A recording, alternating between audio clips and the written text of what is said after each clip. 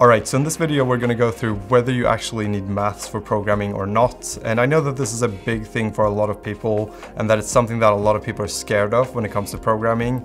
So we're going to take a look at it, and I'm actually going to start off with the conclusion. So in case that's all you came for, then that's fine and you can just watch that. But after that, I'm going to go through a bit more of the rationale behind how I came to that conclusion and explain it in a bit more depth. And I'll also put timestamps in the description in case you want to jump around the video however you like. So yeah, let's go. So, do you need maths? The problem with answering this question is that I don't know who's asking it, nor what the person is actually asking. Do you simply want a yes or no answer? Would that satisfy your question? Probably not, I would say. I think that the reason that this question is being asked is the person that's asking this question is worried that the maths required for programming is going to be too difficult for them to learn. So the short answer to if you need maths for programming is yes, but the answer to the more relevant question, whether it's too difficult for you to learn, is no. Because you most likely know enough maths already. If you can solve these three math problems, then you know enough math to learn to code. Most programming that requires maths only requires basic arithmetics. Arithmetics is just multiplication, division, addition, and subtraction. So yes, you do need to understand basic arithmetics, but again, most people actually do, and most people who are watching this video do understand basic arithmetics.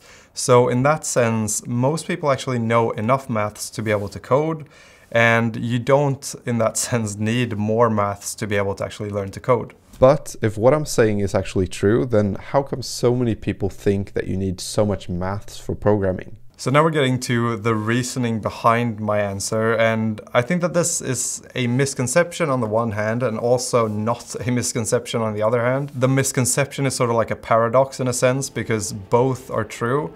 You both need maths and you also don't need maths. Some parts of programming, especially the more cutting-edge scientific stuff, does require quite heavy mathematics, and a lot of computer science related stuff is geared towards the cutting edge. But if you want to be able to build just an app or a website, then you don't really need anything more than just super basic mathematics. And at that point, it's almost an overstatement to call it mathematics. And that's because chances are that when you're building those things, you won't even realize that you're using mathematics. If, however, you want to become a literal computer scientist who's working on like the cutting edge of machine learning or artificial intelligence, then yes, you'll need to understand these very complex mathematical concepts because you'll be actually working with them very closely, and you'll need to understand them well enough to actually come up with improvements on these theories, which means that you'll need to understand them really well. And I think that this is what a lot of people talk about when it comes to programming. But the reality is that you don't actually need to understand all these concepts to actually be working with AI or machine learning in your code. Almost like a calculator, you may not understand how the calculator actually works under the hood, but you're still able to use it. Whether you need maths for programming is up to what you want to do with programming. And to be honest, I think that if you're the type of person who's actually interested in the type of programming that requires this heavy mathematics, then you're also probably the person who isn't really worried about heavy mathematics. Oh, and this video is actually sponsored by Private Internet Access VPN. Private Internet Access VPN is a secure VPN provider with over 30 million downloads around the world. And something that's really important when it comes to VPNs is that they do not keep logs of your activity. Otherwise, it's not really a point of using a VPN. And Private Internet Access VPN has a proven no logs policy, which means that they do not track you. And they have over 20,000 VPN servers in more than 70 countries. And their services are available for all operating systems. Personally, I use it to hide my IP address and of course to also unlock access to content that is geo-restricted. Some shows on certain sites are only available in certain countries, so with this VPN I can make it look like I'm in that country. It's super easy to use, and if you have any questions, they have 24/7 customer support that's there to help you. And they also accept lots of different payment options, including Bitcoin. They were actually even the PC Mag editor's VPN of choice. So sign up today using the link in my description to get 2 years for only $2.59 per month.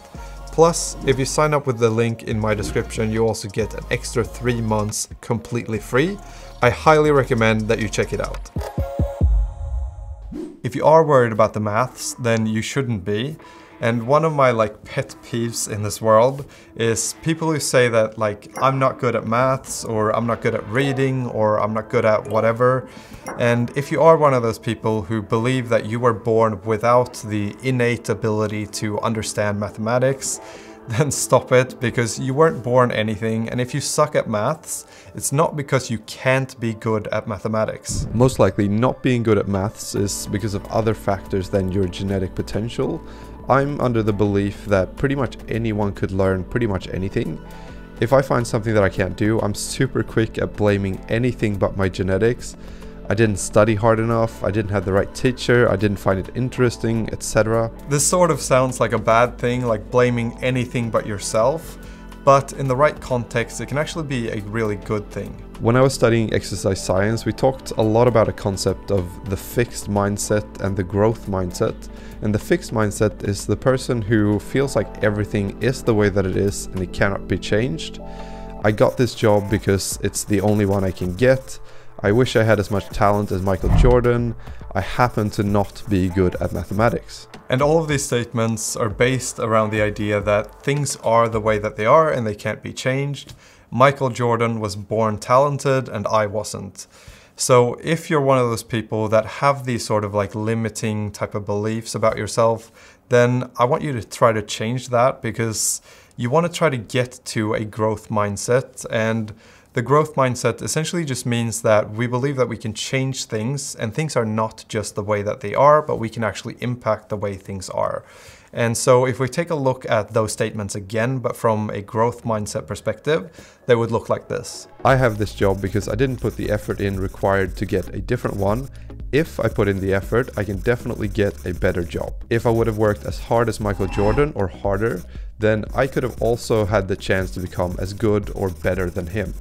Right now I'm not good at maths, but if I put my mind to it, then there's no reason to believe that I couldn't become amazing at it. And I've always had this growth mindset, and I'm almost I feel like this next thing will almost make me seem like I've got a ginormous head, but I've had this growth mindset almost to a fault, to the point where I pretty much think that I could do anything if I just tried. Which isn't really true. Sometimes there are real genetic boundaries, like your height. It's really difficult to become the tallest person alive without having the genetics. But mostly I think that people put just way too much emphasis on genetics and way too little emphasis on effort. And I know that this is an experience that a lot of people have had, but that I've talked to, and this is the experience that when they were younger, they almost felt like they were genetically designed almost to be bad at maths, because they were going to school with a friend who was twice as good as them at maths, even though they were the same exact age. But reality is more likely that they either had parents who were really good at maths, or that your teacher happened to explain things in a way that fit perfectly for your friend but not for you, or they had both of those things. Most likely circumstance is what made it so that your friend had an advantage over you when it comes to mathematics. And if your roles were to be reversed, then you would have had that same advantage. So if you would have had that teacher that explained things in a way that you understood but your friend didn't, and you had the parents that were really good at maths that were explaining things to you at home, then you would have been twice as good as them at maths. So why is all of this important? It's important because I think that everyone needs to get away from the cliche that maths is hard. If someone else can understand something, then you can too. So you may very well have gotten started later, and you may very well have these disadvantages, but if they can do it, so can you. This is more true today than ever. The problem of having a teacher explain things in a way that you don't understand is something that we can bypass today. You can Google the concept that you don't understand and have thousands of different teachers explain it to you in thousands of different ways, and hopefully, and most likely, at least one of them will explain it in a way that makes it click for you. And the biggest thing that really cemented this in my head was actually going to the gym and working out, because seeing that correlation between reps in the gym and actually over time seeing your muscles grow or your body fat get lower, seeing that correlation just made me realize how much things can be impacted with consistent effort over time. And this idea can be applied to pretty much anything. You go to the gym and you do 10 bicep curls every day for a year. You won't see any change the first week, maybe a tiny change after a month, but after a year you'll see a huge difference. Same goes with anything, so do a little bit of maths every single day or twice a week for a year. Start with maths that you can handle and then gradually build to harder and harder tasks.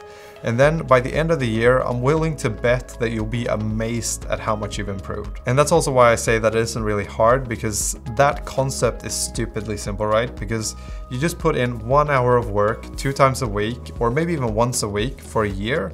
And then by the end of that year, you'll have improved immensely. And I think you'll be surprised at how consistently putting in just a small amount of effort over time, that will yield crazy results. All right, and here's a secret that I think will be really useful for you, which is that for all of the maths classes that I've ever taken in my software engineering degree, and actually also in my exercise science degree, because we did some maths in there too, for every single class, every single time that I opened up the book for the first time and I looked at like, what are we supposed to be able to do?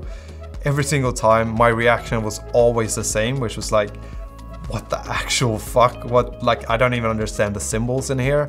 And I still was able to get top grades by the end of that course for all of those classes. And my classmates also had the exact same reactions. And this is not a humble brag by any means. This is definitely a brag, because I'm super proud of being able to have done that. Like, I've thought it was so difficult and I didn't understand it to begin with, and then to end up with top grades. Like, I'm super proud of it. But I want you to understand that I don't even think that this should be a humble brag or a brag of any kind, because you should be sitting at home thinking, that's not a big deal. I could do that too. I could do that all day. I can do this all day. Come on, don't do that. All day, son. Come on, man, don't put your head in there. So anyway, you probably know all of the maths that you need to be able to learn to program. And if you want to go into like a computer science degree or a software engineering degree, then yes, you'll need to learn some more maths.